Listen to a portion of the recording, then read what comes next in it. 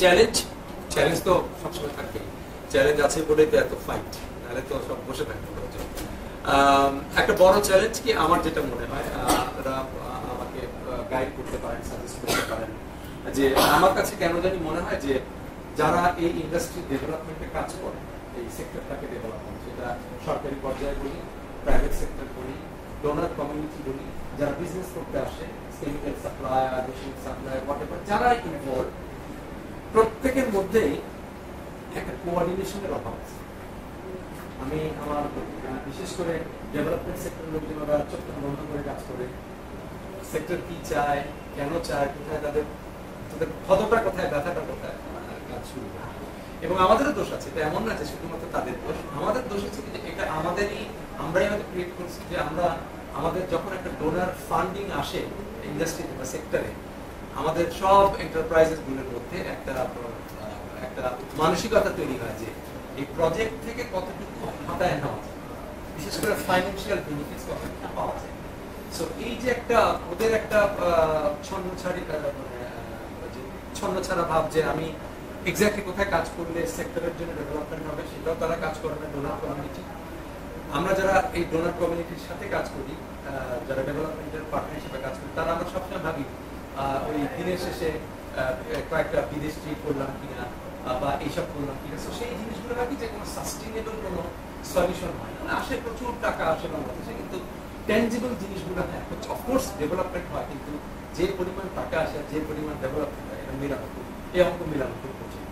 হ্যাঁ, সো সেটা দুই পক্ষেরই কিন্তু কিছু ব্যর্থতা আছে, অবশ্যই আছে। বেসিক যে র ম্যাটেরিয়ালস আমরা পাই চামড়া থেকে, বিশেষ করে কোরবানি ঈদের সময় তো আমাদের মেইন সাপ্লাইটা হয়। আপনারা সবাই জানেন যে কোরবানি ঈদের সময় আমার গরুটা বা ছাগলটা যে জবাই করে, চামড়া তো ছিলাতে হবে, চামড়া ছিলাই প্রফেশনাল মশাই তো আমি পাই না। আমার গাড়ি ড্রাইভার, আমার দারোয়ান, আমিও মাঝে মাঝে খুশিতে, আমার বাচ্চা সেও দিলে খুব মানে লেদারের কোয়ালিটি মোটামুটি আল্লাহর রহমতে, আপনারা জানেন এগুলো খুব ভালো। সো একদম সোর্সে যে লেদার যেখান থেকে আসে, এবং মোটামুটি কোরবানি ঈদের সময় তো আমরা বোধহয় পুরো আমাদের বাংলাদেশের এক বছরে যত লেদার প্রকিউর হয় তার প্রায় 30-40% তো বোধহয় শুধুমাত্র একদিনেই বোধহয় আমরা পাই।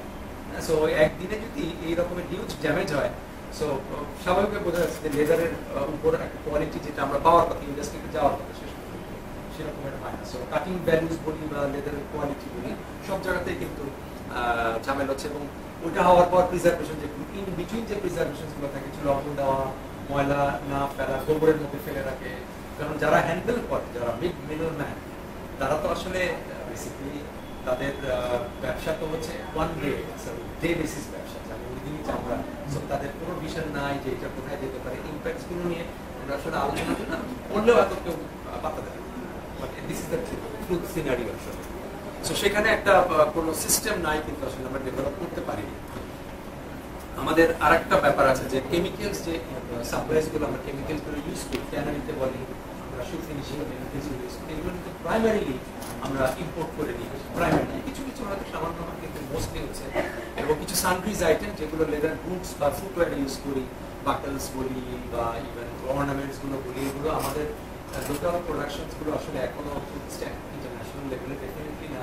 সো আমরা ডিপেন্ড করতে হয় আমাদের ইম্পোর্টের উপর, বাট আমাদের ব্যাকওয়ার্ড ইন্ডাস্ট্রি কিন্তু সেরকম ভাবে এখনো ওই লেভেলে গ্রো করে। সো সেটাও একটা আমাদের জন্য একটা চ্যালেঞ্জ। যখনই আপনি মোর ইনভেস্টমেন্টে যাবেন, এক্সপ্যানশনে যাবেন, আপনার পাওয়ার লাগবে, ইলেকট্রিসিটি লাগবে, হয়তো গ্যাস লাগবে, এগুলো আমাদের কিছুটা শর্টেজ লিমিটেশনস অফকোর্স আছে। সেটা একটা বড় ইস্যু আমাদের পরবর্তীতে, যে আমরা কত এক্সপ্যান্ড করতে পারবো, কত বড় জায়গায় আমরা যেতে পারবো, সেটার একটা চ্যালেঞ্জ কিন্তু সবসময় থাকবে। চেষ্টা হচ্ছে, বাট এখনো কমার্শিয়াল লেভেলে যাই না, বাট আমি আশা করি যে আমরা পারবো, নিশ্চয়ই পারবো। Inadequate institutes for worker skill development, আমি খুব ভালো মতো জানি যে আমাদের যখন একটা ইন্ডাস্ট্রি তৈরি হয় বা ইন্ডাস্ট্রিতে যখন লোক নেই, তখন আমরা সাধারণভাবে, আজকে থেকে যদি আমি 3-4-5 বছর আগের কথা ধরতাম, এখনো আছে, বাট আগে কি হতো যে মোটামুটি রাস্তার থেকে লোক নিয়ে আমরা ঢুকাই দিই। সত্যি কথা, এটাই ছিল আমাদের, এবং এটার সাথে ভালো প্র্যাকটিস ছিল। আর একটা করতাম, সেটা যদি শয়তানি করতাম, যে পাশের ভালো ফ্যাক্টরি থেকে একটা লোককে স্কিল ঢুকাই দিতাম আমাদের, এই প্র্যাকটিস এখনো আছে। We are very lucky. Arif Hasan, আমাদের একটা ইনস্টিটিউশন আছে বাংলাদেশে, কোয়েল, আপনার নাম শুনেছেন, আমাদের সেন্টার অফ এক্সেলেন্স। এটার একটা অবজেক্টিভ ছিল, তৈরি হয়েছিল এরকম ভাবে যে ওয়ার্কারদেরকে স্কিল তৈরি করা হবে, অ্যাটলিস্ট বেসিক কিছু স্কিলস দেওয়া হবে, তারা যখন ইন্ডাস্ট্রিতে যাবে তারা যে অ্যাটলিস্ট যাতে করে ওই sewing machine, flat bed sewing machine থেকে আকাশ থেকে না পড়ে, এটা একটু ইজি। এবং তাদেরকে ডেভেলপ করতে তো মালিক পক্ষের কিছু ইনভেস্টমেন্ট লাগে, সময় একটা ইনভেস্টমেন্ট। তারা যখন কাজ করে তারা তো ওই লেভেলের প্রোডাক্ট দিতে পারে না, ডেলিভারি গুডস দিতে পারে না শুরুতে, তো তাদের জন্য সময়ের ব্যাপার আছে, তারা আস্তে আস্তে গ্রো করে। সো এই সময়ের মধ্যে তারা কিছু মাল ম্যাটেরিয়াল নষ্ট করে, সবই হচ্ছে আপনার নেগেটিভ সাইড। র ওয়ার্কার্স নেওয়া লাভ আছে স্যার, বেতন কম দিলাম, এটা আসলে ট্রাস্ট মি, আপনি একজন স্কিল ওয়ার্কারকে 2 টাকা বেশি দেন আর একটা র ওয়ার্কারকে 3 টাকা কম দেন, আপনি কোনোদিন জিতবেন না। আমি জানি আপনারা যারা ইন্ডাস্ট্রি করেন তারা খুব ভালো মতো জানেন, একজন স্কিল ওয়ার্কার 2 টাকা বেশি পেয়ে যে সার্ভিসটুকু আপনাকে দেবে সেটা অনেক অনেক বেটার, অনেক অনেক বেটার। তবে এগুলো বোঝারও একটা মানসিকতার ব্যাপার কিন্তু আছে, এগুলো সব আমরা খুব খুব শর্ট সাইটের জিনিস দেখি, 2 টাকা কম দিলাম ভালো লাগে, সেগুলোর একটা ইস্যু আছে। সো কোয়েল চেষ্টা করছে, but of course is not adequate. প্রশ্নই আসে না স্যার, ডিমান্ড ইজ ওইখানে কোয়েল কতটুকু দিবে, সো সেটা জাস্ট কোয়েল চেষ্টা করছে তাদের জায়গা থেকে। এই কারণে আমি বলছি যে ইনঅ্যাডিকুয়েট ইনস্টিটিউট আসলে তৈরি হয় যে লোকাল ম্যানুফ্যাকচারার যারা আছে, বিশেষ করে ছোট ছোট, তাদের আসলে তাদের সাস্টেইনেবিলিটি ইজ এ বড়, অনেক ক্ষেত্রে ওই ইলিগাল ট্রেডস বা ইম্পোর্টসের এগেইনস্টে যে পলিসিগুলো থাকে সেটা অনেক সময় আসলে তাদেরকে প্রোটেক্ট করতে পারে না, অনেক সময় কিছু কিছু ক্ষেত্রে করে, অনেক সময় করতে পারে না। ইলিগাল ট্রেডসগুলো একটা বড় চ্যালেঞ্জ ছোট ছোট প্রডিউসারদের জন্য। আর একটা জিনিস যেটা আমি এই ইনফরমেশনটা আসলে আমাদের লেদার ইনস্টিটিউট থেকে পেয়েছি, এখন প্রতি বছর আমাদের 150 গ্র্যাজুয়েটস বের হয় 3টা ডিপার্টমেন্ট থেকে, 50 করে। আর কি বেড়েছে? সরি 40 করে। সো অ্যারাউন্ড 150 মতো গ্র্যাজুয়েটস আমরা 40 থেকে 120 থেকে 200 মতো পাই। এর মধ্যে যেটা হয় কি যে আমাদের যতজন গ্র্যাজুয়েটস আছে সবাই ইন্ডাস্ট্রিতে যাওয়ার কথা, কারণ তাদের তো তৈরি করা হচ্ছে ইন্ডাস্ট্রির জন্য।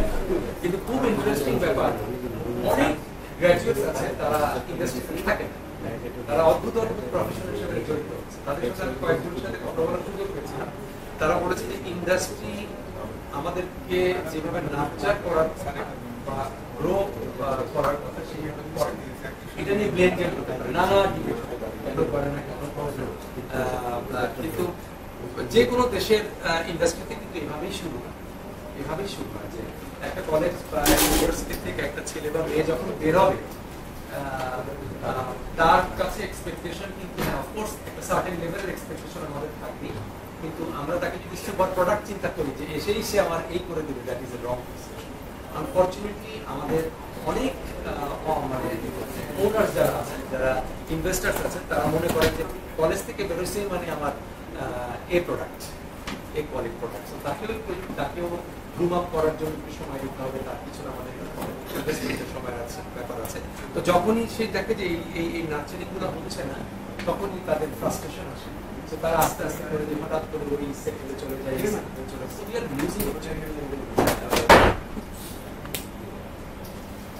সো রিয়েল পিপল গুলাকে আমরা আসলে লুজ করছি। সো সেটাও কিন্তু আমাদের ব্রেইন ড্রেনের মতো অনেক লোকজন বাইরে চলে গেছে। This is not good sign আসলে। আমি শিওর যেটা চেঞ্জ হচ্ছে, কিন্তু আরেকটু বেটার রেটে আসলে চেঞ্জ হওয়া দরকার। ওকে, কিছু লার্জ ইন্ডাস্ট্রির জন্য আমাদের কিছু চ্যালেঞ্জ আছে, বিশেষ করে যেমন যখনই কোনো লার্জ ইন্ডাস্ট্রি হয়তো ওনারাই সবচেয়ে বেশি এক্সপ্যান্ড করতে পারে, কারণ ওনারা তাদের দে হ্যাভ দ্যাট পাওয়ার, পয়সার দিক থেকে বলি তাদের সেই ক্ষমতাটুকু আছে।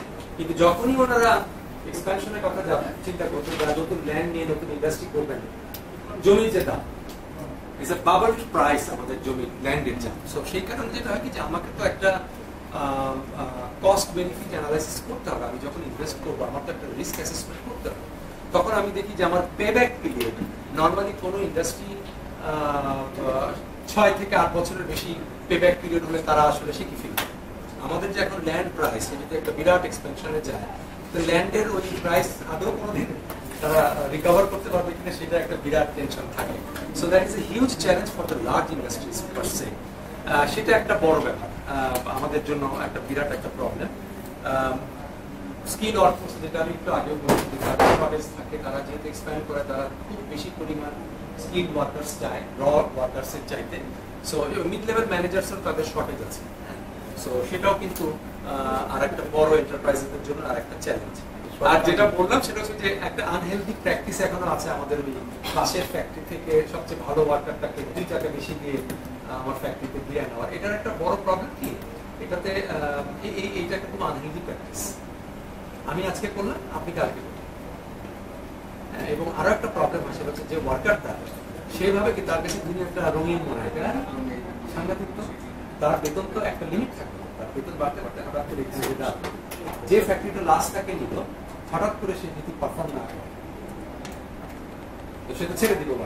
এখন তার বেতন এখানে গেছে, সে হঠাৎ করে আবার সে পুরোনো ফর্মে ফিরে আসতে পারে না, ফিরে আসতে চায়।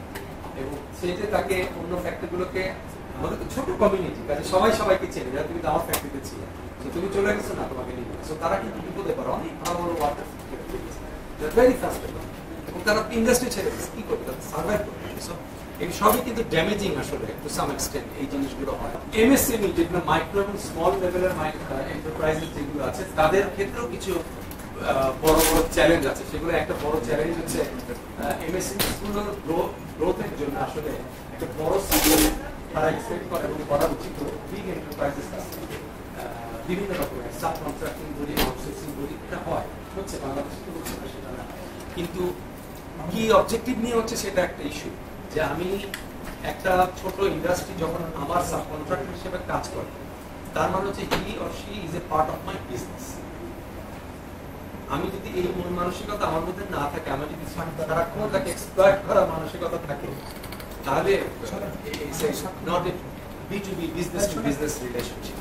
সেও ফাঁকি ঝুঁকি করে করার চেষ্টা করবে, ফাঁক খবর খুঁজবে, আমিও তাকে এক্সপ্লয়েট করার চেষ্টা করবো। এই রিলেশনশিপ সাস্টেন করে এবং এখনো পর্যন্ত করে।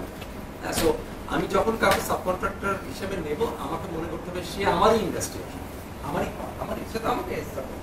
সো আমার একটা দায়িত্বের মধ্যে পড়ে তাকে ডেভেলপ করা। সেটা আমরা এখনো বড় ইন্ডাস্ট্রিগুলো আমি যতটুকু জানি, যতটুকু লেভেলের করা উচিত ততটুকু আপনারা করছেন। অফকোর্স তারা কাজ দিচ্ছেন মানেই হচ্ছে তাদের একটা অপরচুনিটি দিচ্ছে, এটা নিয়ে কোনো সন্দেহ নেই। কিন্তু টেকনিক্যাল কিছু ইস্যুস আছে, সেই জিনিসগুলো ইম্পার্ট করা, দেওয়া, ইনজেক্ট করা, এটা এই প্র্যাকটিসটা আমাদের আসলে এখনো দুঃখজনকভাবে বেশ কম।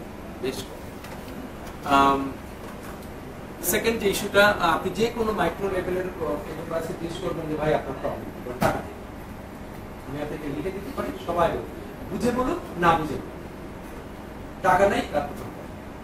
সো তাকে টাকা দিলে কি প্রবলেম সলভ হবে? কিন্তু টাকা তাদের টাকা করতে গেলে কি করতে হবে? ফর্মাল ব্যাংক লোনস নিতে হবে। কিন্তু প্রবলেম হচ্ছে তারা ব্যাংকের যে কন্ডিশনস, বেশিরভাগ এমএসএমই সেগুলো কোয়ালিফাই করে। Number one. নাম্বার টু হচ্ছে ব্যাংকও তো ব্যবসা করে, এটাও আমাদের বুঝতে হবে। আমরা যখন এসএমইদের সাথে কথা বলি, তারা বলে যে কি এসএমই ব্যাংকিং করছে, টাকা পয়সা পাই না। অফকোর্স বেশিরভাগ ক্ষেত্রে হয়তো কথা সত্যি, তারা কোয়ালিফাই করে না। কিন্তু এটাও কিন্তু মনে রাখতে হবে, তারা যেমন ব্যবসা করছে, ব্যাংকও ব্যবসা করছে। তো ব্যাংকও যাচাই বাছাই করে নেবে তাদেরকে, তাদের তো একটা রিস্ক ফ্যাক্টর আছে। আমি যে টাকাটা দিব সেটা তো আমাকে ফিরতে হবে। তো সেটা যদি না আমি কেন ইনভেস্ট করবো? তবে ব্যাংকের এর বাইরেও কিছু রেসপন্সিবিলিটি থাকে, যে ঠিক আছে আরো ফ্রেন্ডলি করা যায় কিনা, এদেরকে ডেভেলপ করার জন্য আমার কি কি লাগে সেই জিনিসগুলো করা যায় কিনা। ইটস অ্যাবসলিউটলি গ্রে এরিয়া, একদমই গ্রে এরিয়া। আমি আমার একটা সুযোগ হয়েছিল একটা প্রজেক্টে, আমরা কাজ করেছিলাম, ইউএসএইডিএ ফান্ডের একটা প্রজেক্ট ছিল। সেখানে ব্যাংকিং সেক্টর এবং এসএমইস লেভেলদের সাথে আমরা কাজ করেছিলাম, যে আসলে প্রবলেমস গুলো কি, kind of buyer seller needs, কথা বলার জন্য। এবং একটা খুব ভালো একটা প্রোডাক্ট হয়েছিল, সেটা হচ্ছে একটা ব্যাংক, নাম বলবো, তারা শুধুমাত্র লেদার প্রডিউসার যারা ছোট তাদের জন্য একটা ডেডিকেটেড একটা প্রোডাক্ট তারা ডেভেলপ করেছিলেন।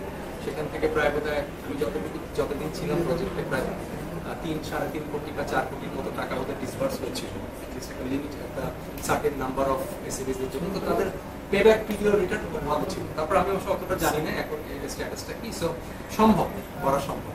সো সেগুলো করা যে যায় না সেটা না। ছোটদের একটা বড় প্রবলেম হয় কি, যে আমাদের যে মার্কেট, ফ্যাশন ট্রেন্ড, মেশিনারিজ এবং টেকনোলজি, এগুলো নিয়ে না আমাদের ইনফরমেশনের একটা ঘাটতি থাকে ছোট লেভেলে। আপনি যে কোনো টিপিক্যাল মানে প্রডিউসারের ঘরে যান, আমি বলি কি হবে, আপনি দেখবেন ফ্লোরে কতগুলো ছেলে বসে আছে, যদি স্যান্ডেল বানায় সব ফ্লোরে বসার এবং সে আঠা লাগাচ্ছে একটার উপর একটা স্ট্যাক করে বসার, খুবই কমন সিন, খুবই কমন সিন কিন্তু। হ্যাঁ, সো এগুলো টেকনোলজি তাদের নেই, এবং এটা কিন্তু এই যে ওয়ার্কম্যানশিপস গুলো খুব সিম্পলি একটু কিন্তু সামান্য একটু চেঞ্জ করলে কিন্তু মাস্ক দেন একই প্রবলেম। সো এগুলোর একটা, বাট এগুলো নিয়ে ডিসহার্টেন বা ফ্রাস্ট্রেটেড হওয়ার কিছু না, it needs some time. Mindset change করা ইজ নট ইজি, খুব ডিফিকাল্ট।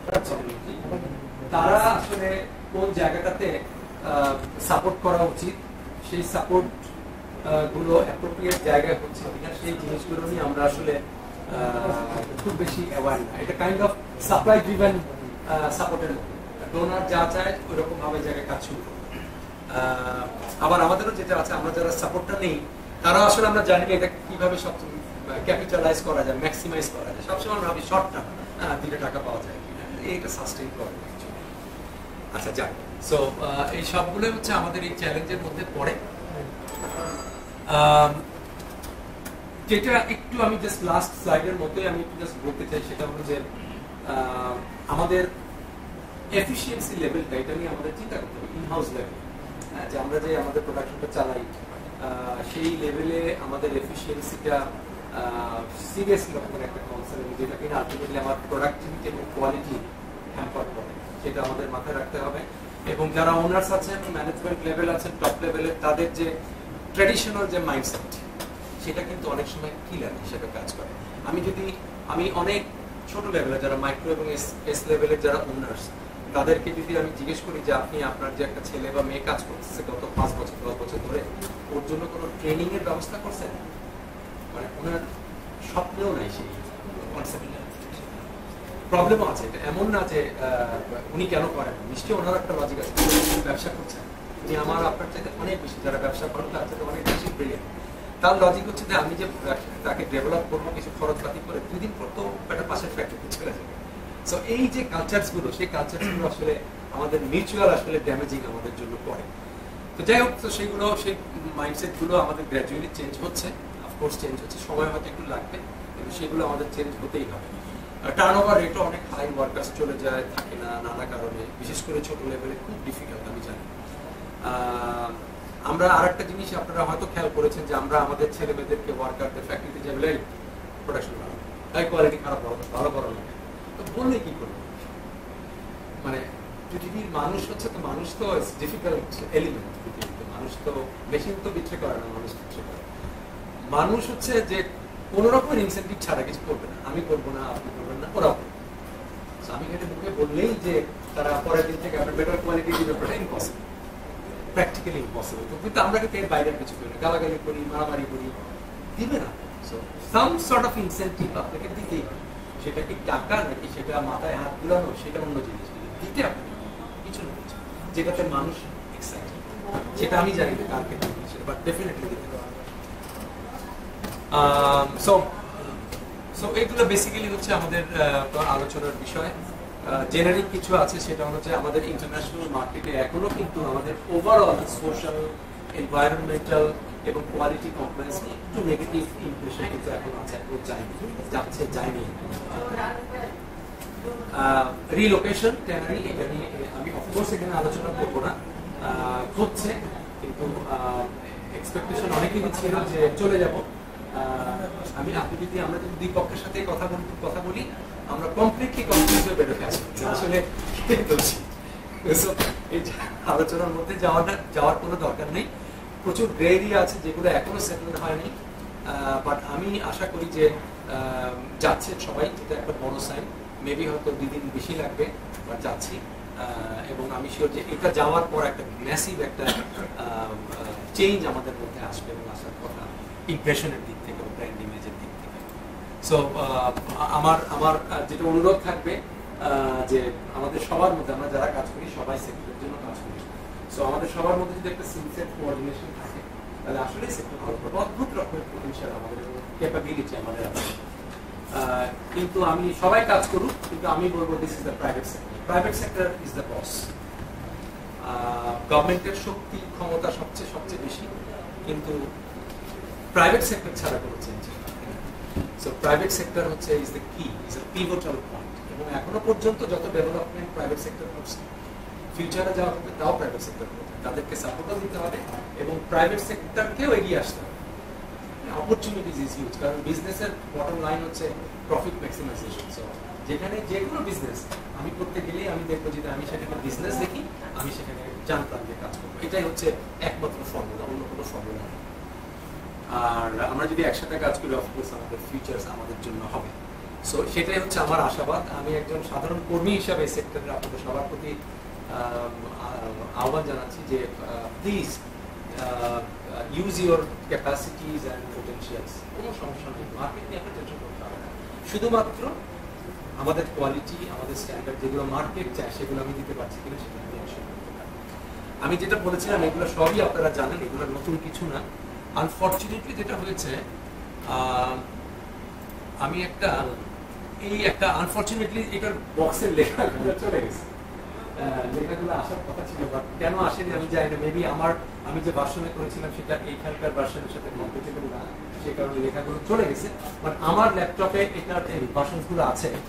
মানে আমি এটা শুধুমাত্র আপনাদেরকে একটু দেখাতে চাচ্ছি একটা জিনিস বলার জন্য, যে এই মডেলটা বেসিক্যালি আমি একটু আগে বলেছি যে আমার সুযোগ হয়েছিল ইথিওপিয়াতে, আফ্রিকাতে ওরা লেদার এবং লেদার সেক্টরকে ডেভেলপমেন্টের জন্য পাহাড়ের মতো কাজ করছে।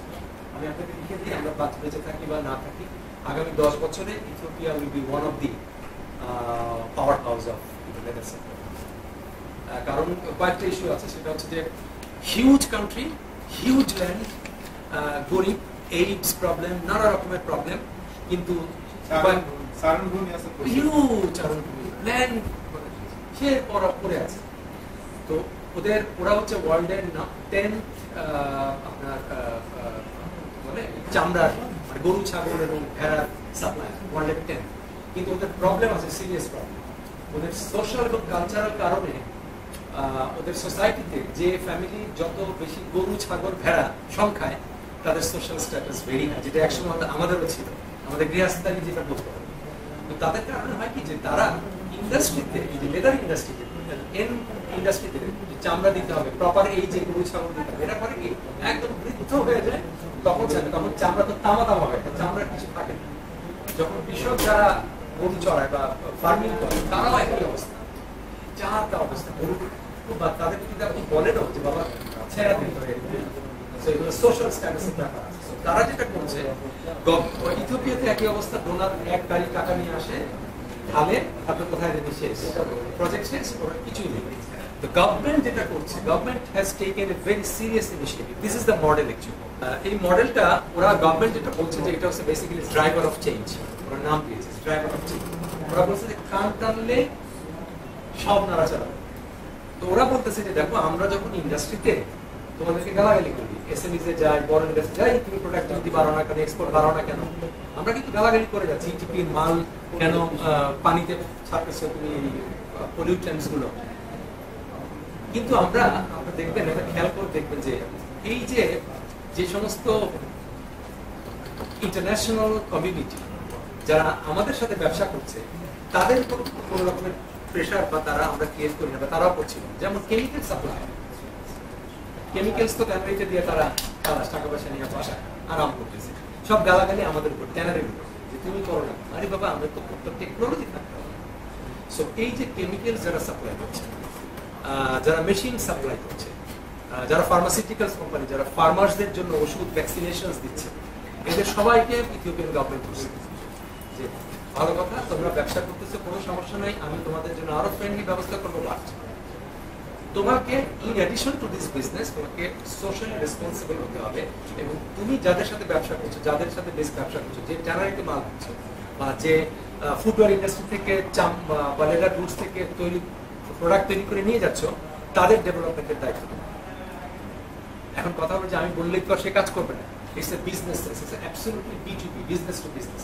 তাদেরকে দেখানো হয়েছে তুমি এদেরকে ডেভেলপ করবা, আমি তোমাদেরকে আরো মোর বিজনেস দেবো। তখন ইন্টারন্যাশনাল বায়ার্স যারা অলরেডি সোর্স করে ইথিওপিয়া থেকে অল্প অল্প জুতা, ব্রাউন শু করে, আরো কিছু কিছু জুতা করে, তারা করেছে কি যে তারা যাদের থেকে মিডিয়াম এবং লার্জ এন্টারপ্রাইজ লেভেলের প্রডিউসার থেকে জুতা নেয়, কিন্তু তাদের কন্টিনিউয়াস কমপ্লেন, তাদের কোয়ান্টিটি নেই, অল্প দেয়, আমি চাই 10,000, ও দেয় 500। আবার কোয়ালিটিতে প্রবলেম আছে, হ্যাঁ, ওয়ার্কম্যানশিপের প্রবলেম, কস্ট এফেক্টিভ না, এগুলো নিয়ে তারা সারাদিন চিল্লাচ্ছে। ট্যানারিতে আপনি কথা বলেন, ট্যানারির একই সমস্যা। ট্যানারি বলে যে ভাই আমি যে চামড়া বানাবো, চামড়াগুলো বানানোতে আগে ইথিওপিয়াতে আরেকটা প্রবলেম ছিল, ট্যানারিগুলো ডিজাইন করা হয়েছিল র হাইটসের জন্য, সেগুলো ওয়েট গ্রুপ করতো, ওরা এক্সপোর্ট করতো ওয়েট। হঠাৎ করে গভর্নমেন্ট বছর 4 আগে কমপ্লিটলি ওভারনাইট তারা ব্যান করে দিল। ব্যান যে করলো, এই পলিসিটা খুব রং পলিসি ছিল। ট্যানারি তো is not ready for finish product, তাদের টেকনোলজি নাই, ম্যান পাওয়ার নাই, নলেজ নাই। হঠাৎ করে পরের দিন দেখে যে তারা ওয়েট গ্লু বানাতে পারবে না, এক্সপোর্ট করতে পারবে না, সিরিয়াস প্রবলেম। তাদের কাছে ক্যাশ নেই, তারা যেটা করলো যে তারা ধাপ করে বসে একদম বসে 20-25% ক্যাপাসিটিতে চলা শুরু করলো। তখন এখন যেটা হচ্ছে একটা চেইন রিয়াকশনের মতো, ফুটওয়্যার যারা ভ্যালুয়েডেড প্রোডাক্ট তারা বলে যে ভাই আমাকে তো চামড়া দেয় না, জানো। ট্যানারি বলে কি ভাই আমি কেমনে দিব, আমি তো টেকনোলজি জানি না, আমি যে ফিনিশ প্রোডাক্ট বানাবো করতে পারছি। কিন্তু কেমিক্যাল সাপ্লাইরা কিন্তু যে ওয়েট গ্লু পর্যন্ত বানানোর যে কেমিক্যাল সাপ্লাই দিয়েই যাচ্ছে, তারা ভালো আছে। গভর্নমেন্ট তাদেরকে ধরছে ডোনার কমিউনিটির থ্রুতে যে ন, এইভাবে তুমি ব্যবসা করতে পারবে, তুমি ব্যবসা করবা, তোমার ব্যবসা আরো বাড়বে, কারণ যদি সাপ্লাই বাড়ে তাহলে তুমি মোর কেমিক্যালস দিবা, মোর মেশিনস দিবা, so business will be increased. So তোমাকে যেটা করতে হবে সেটা হচ্ছে তুমি যার সাথে ব্যবসা করছো, ট্যানারি হোক, ফুটওয়্যার প্রডিউসার হোক, লেদার গুডস প্রডিউসার হোক, তাদের ডেভেলপমেন্টের কাজ করতে হবে, তাদেরকে গ্রো করতে হবে তোমার টাকা দিয়ে। অফকোর্স সেখানে কিছু কস্ট শেয়ারিং এর ব্যাপার থাকবে, যারা ইনভলভ পার্টি তারাও কিছু কস্ট শেয়ার করবে, গভর্নমেন্ট কিছু দিবে এবং ডোনার কমিউনিটি কিছু দিবে, কিন্তু মেইন রেসপন্সিবিলিটি তোমার থাকবে। কারণটা কি যে আমাদের কি হয় কি যে মানে নিজের পকেট থেকে পয়সা না গেলে কিন্তু দরদটা বুঝি না, ট্রাস্ট। আপনি কোনো ডোনার কমিউনিটি যদি আপনাকে বলে যে আমি তোমাদের 10 জন লোককে ট্রেন আপ করবো, আচ্ছা করেন, আমার তো টাকা যাচ্ছে। কিন্তু যদি বলি করবো, কিন্তু 10 টাকা যদি ট্রেনিং কস্ট হয়, 9 টাকা আমি দিব, 1 টাকা তুমি দিবে, তখনই কিন্তু আপনার নাড়াচাড়া শুরু হবে, এবং এটাই ন্যাচারাল, এটাই natural. So cost sharing is a must component, otherwise আপনি গ্রো করতে পারবেন না। আপনি যখনই কস্ট শেয়ারিং এর কথা বলবেন, যে রিয়েল এন্টারপ্রেনার্স যে সত্যি ডেভেলপ করতে চায় তারাই থাকবে, বাকিরা ঝরে পড়বে, আমি টাকা দিই, so fine, grow, grow the ashtray. So এইভাবে যেটা করেছে, যে এখানে আমি একটু জাস্ট বলার চেষ্টা করি, এই যে 1, 2, 3, 4টা এখানে আছে, এখানে হচ্ছে ইন্টারন্যাশনাল বায়ার্স, তার নিচেরটাতে ছিল হচ্ছে আপনার কেমিক্যাল সাপ্লায়ার, একটা মেশিনারি সাপ্লায়ার, এবং এখানে হচ্ছে বেসিক্যালি ইথিওপিয়ান মার্কেটের জন্য ছিল ভেটেরিনারিয়ান, যারা ওই যে আমাদের কি বলে না, যে পশু চিকিৎসক যারা, এবং ফার্মাসিউটিক্যাল কোম্পানি, এই পুরো কমিউনিটিটাকে কম্বাইন করেছে যে this is the government initiatives, যে আমি পুশ করছি। এবং তারা যেটা করছে, দিস ইজ দি মিডিয়াম এবং লার্জ এন্টারপ্রাইজের ফুটওয়্যার, লেদার গুডস প্রডিউসার্স, তাদেরকে হেল্প করো। এবং হেল্প করার পরে নিচের যে কমিউনিটির নাম্বার 2তে যেটা আছে, এটা হচ্ছে বেসিক্যালি দ্য ট্যানারি ইন্ডাস্ট্রি।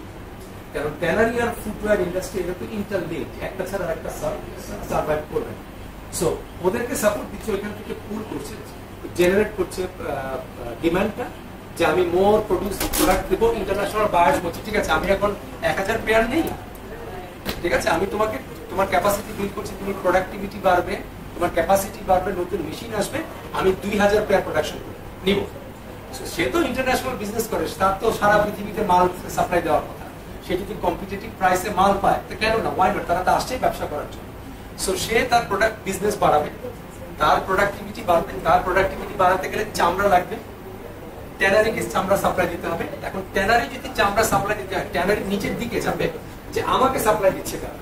ইথিওপিয়াতে যেটা হয়, ইথিওপিয়াতে সাপ্লাই দেয় হচ্ছে বেসিক্যালি বড় বড় যারা র হাইট, যারা কালেক্টর, তাদের হোলসেলার আছে, তারা কিন্তু বিভিন্ন জায়গা থেকে কালেক্ট করে। ইথিওপিয়াতে আরেকটা প্রবলেম আছে, ওদের ওইখানে কমার্শিয়াল ব্রাঞ্চ কম, মানে ওই কি বলে আমাদের যে কসাইখানাগুলো, স্লটারিং হাউস যেটা, সেটা খুব কম। মিউনিসিপ্যাল স্লটারিং হাউস আছে সিটি কর্পোরেশনের আন্ডারে, আর বাকি সবাই সোশ্যাল স্ট্যাটাসের জন্য সবাই বাসার পেছনে জবাই করে আমাদের কোরবানি দেবে সারা বছর। চামড়ার কোয়ালিটি যা, এগুলো কালেক্ট করে ছোট ছোট কালেক্টর, তারা হোলসেলারকে দেয়, হোলসেলার ট্যানারিকে দেয়। কেউই ভিতরে যে প্রিজার্ভেশন, সে লবণ দিয়ে যে ট্রান্সপোর্টেশনের সময় যে প্রিজার্ভেশন, কেউ কিছু মেনটেন করে না, পচে গলে একাকার অবস্থা, রাস্তাঘাটে চামড়া পড়ে যায়। এমন কিন্তু বেশি, কিন্তু সবই হচ্ছে জঘন্য। তো এখন যেটা হচ্ছে, সবগুলো উপর থেকে টোপ পড়া শুরু করছে, এবং প্রত্যেকটা dealings is a incentive base. Leather goods বলছে ট্যানারিকে তুমি যদি আমাকে ভালো কোয়ালিটির ভালো কোয়ান্টিটি দাও আমি তোমার পার স্কোয়ার ফিট প্রাইস এতটুকু বাড়াবো, কারণ তার মার্কেট তো প্রবলেম নেই, ইন্টারন্যাশনাল বায়ার বলছে 1000 টাকার বেশি নিতে, সো সে মানে ইনভেস্ট করতে রাজি আছে। ট্যানারি দেখে আরে আমি তো টাকা বেশি পাবো, তখন নিচের গুলারে বলে ভালো মাল দিবি, তখন নিচের গুলারে বলে তুই ভালো মাল দিলে তোরও পার পিস চামড়াতে 2 পয়সা পাবো। So it's a basically incentive base mechanism. এবং আলটিমেটলি যেটা হয়েছে কি যে